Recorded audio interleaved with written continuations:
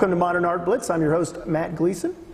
My next guest, Kristan Marvell, just finished a show at Museum as Retail Space Mars Gallery in Aliso Village here in Southern California. Welcome to the show, Kristan. Thank you. How you doing? I'm doing good. Thank you.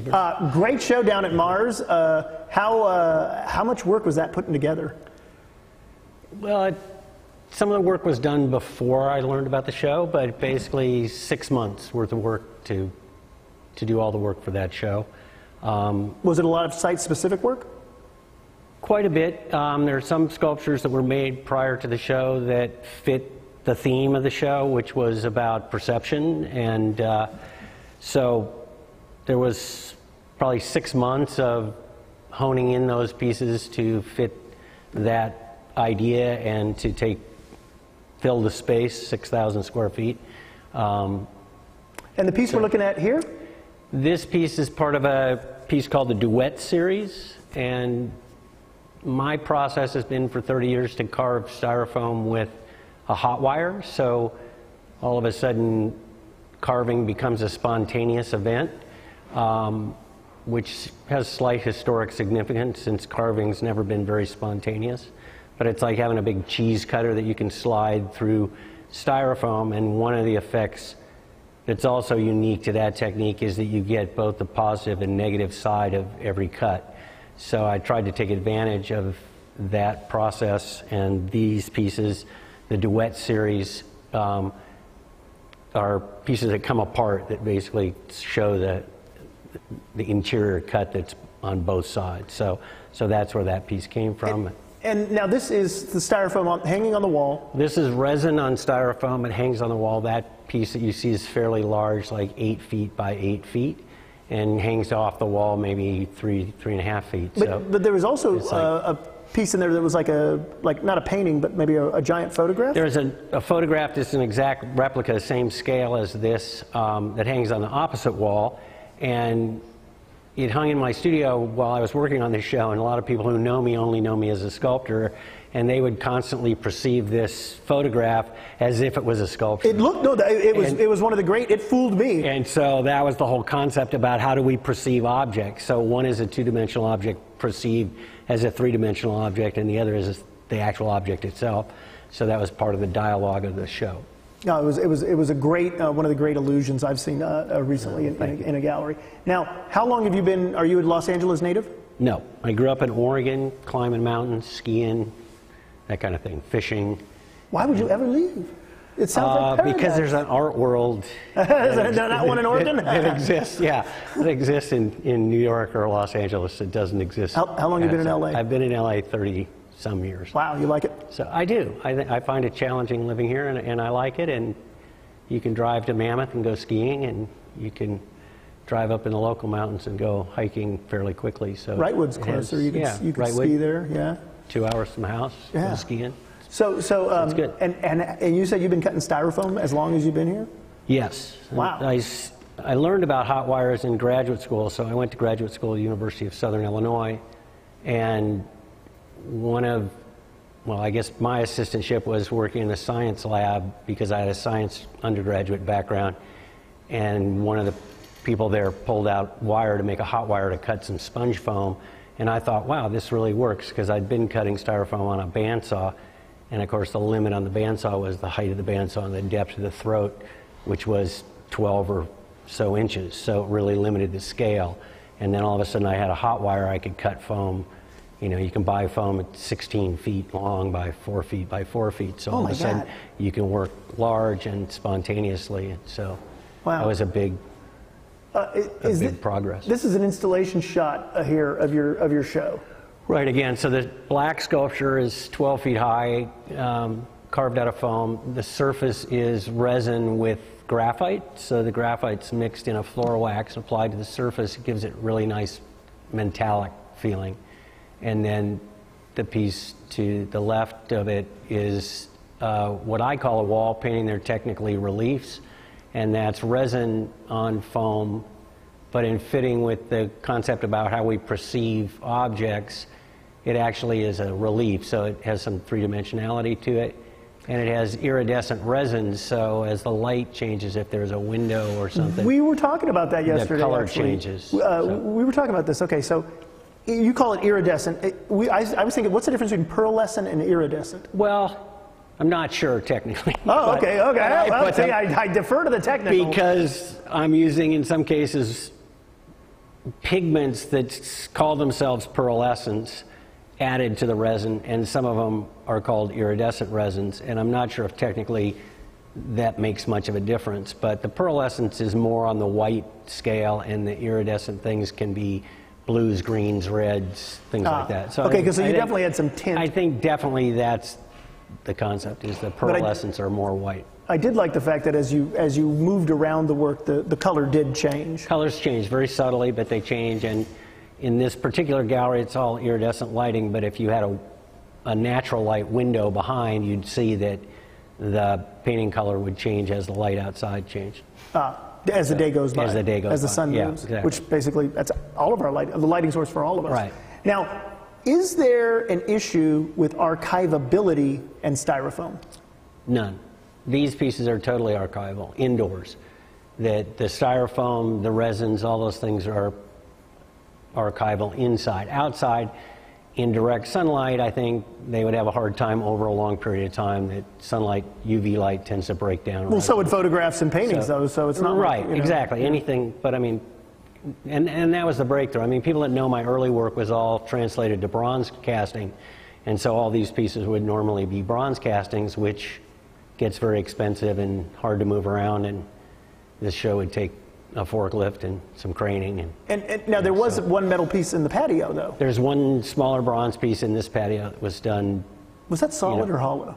It's hollow. Oh, okay. So it's done in styrofoam, but a rubber mold's taken, and then through the foundry process, you make a wax, invest the wax, cast it in bronze, weld it together. All right. Well, let's see more, because the show was extensive. I mean, Mars is a giant gallery. If you've never been there, it's just. Now, this was one of the smallest pieces in the show. So again, this is about perception. I'm trying to, it's a little bit of a pushback about the preciousness of objects and how we've rejected that thought in the postmodern era. So these are bronze castings that are plated with 24 karat gold, and then they're put on a little black pedestal with sand, black sand. And it's sort of a statement about how we see objects of value. And in this case, they're valuable because they're 24 karat gold. And this, as opposed to the form. As opposed, well, and the form's really ornate. So there's it's titled the Artifact Series, and I wanted to play off the idea when you go to the museum and you see an artifact, and it's a little gold piece that was found, buried somewhere, and it's circa, 2000 BC, and it's in its own little case with a little light on it, and you look at it and you go, wow, that's the best thing in the whole museum, even though it's really tiny. So this was kind of an extension of that, and trying to take back the preciousness of objects and the craftsmanship in object making. And so this is made originally in wax and then cast and plated.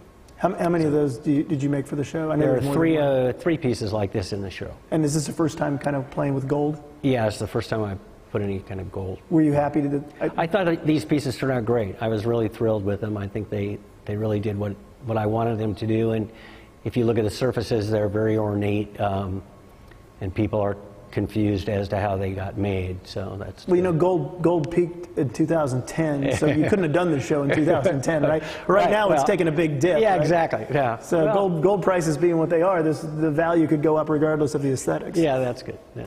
Okay, now this is one of the lit pieces. So this is an extension of light as perception, and this piece again was made as part of the Duet series. So it's a three-dimensional wall sculpture with two white pieces that are anchored on the wall, and then they have programmable lights that are put on them on a random sort of fade cycle. And what happens is, because of the three-dimensionality, the shading becomes the opposite primary color. And all of a sudden, because you have two different light sources, you have this constant rotating color, and it's been programmed to rotate very slowly. So it becomes very experiential as opposed to just an observation of a wall sculpture, and somewhat reflects to how we look at how we perceive things through light. Like if you look at photography, almost all photography shot either early morning or late afternoon when there are great shadows created. So this is just creating its own shadow, and then because you have multicolored lights, you can create these what are kind of beautiful things. But one of the sidelines about it is that when you observe the piece, the light, because it's on the wall behind it, it tends to flatten the whole surface out. You perceive it more as a painting than you do as a sculpture in a way. So that's kind of nice. And I have to ask this. Yeah. You're not going to get out. You're not going to get out. You're not going to get off my show without me asking. Okay. If you have any working while you're working, do you have any thought or influence of Clyfford Still in your work?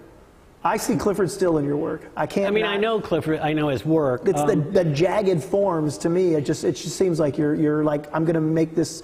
I'm going to take this off of this illusionistic space and make it its own thing. You're kind of out Cliffording Clyfford Still there. Well, I guess that's nice to say, I totally mean it as a compliment. I don't. If I wanted to insult you, I don't necessarily think about. Is he an influence? No. Well, I wouldn't say that. I mean, I think you're seeing it because of the color, and the color is relatively new to me, so I'd have to backtrack to get to Clyfford Still. But I think I am very interested in processes that are not repeatable, that are spontaneous. Like this is carved, again, hot wire in foam. I couldn't really repeat it, but I do have an idea where I'm going to go. And people ask me whether I draw forms, and I say no, but I do choreograph. It's like a choreographed dance with the wire to produce the forms. And then, if the wire's hot or cold, it'll cut in a different way, and the proportionality of the wire to the piece matters. So the pieces are coming out, and to me they're referential of nature and things that we see in nature, and then I've tried to manipulate it enough that you realize that I didn't just go find it in nature, I actually made it. So, nice. So that's... And all this work from the show, including this, were 2016, 2017? Yes, with the exception, there's some very large sculptures that I don't think we have pictures of for today that were carved before I knew about the show. So they were carved probably in I don't know, 2010 or something, but the surfaces weren't finished. So all those pieces got finished with an idea towards this iridescent surface quality for this show. So Great.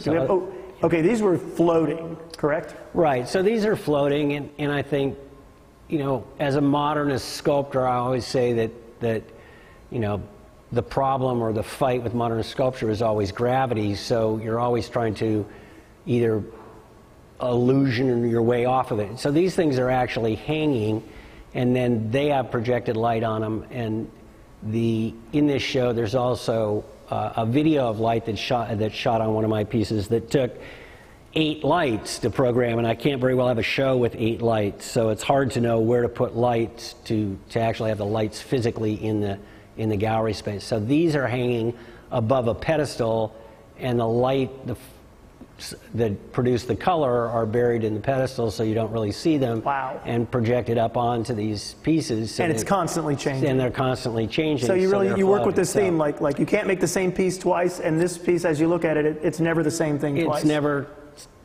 technically it's not supposed to come back to the same place twice. It's they're on random. They're on random. Call that algorithm. Okay. So they're on different algorithms. Well, while we've been talking about three-dimensional space, my curatorial assistant, Aliso Village, has been sketching in 2 dimensions. So from the sketcher's seat, Kristan Marvell, let's hold that up to the camera. Get out the glare. Oh, yeah. Wow. Out of the glare. Hey. Yeah. Pretty good. Hey, thank you for being on the show. Hair. Thank you for being on the show, Kristan Marvell.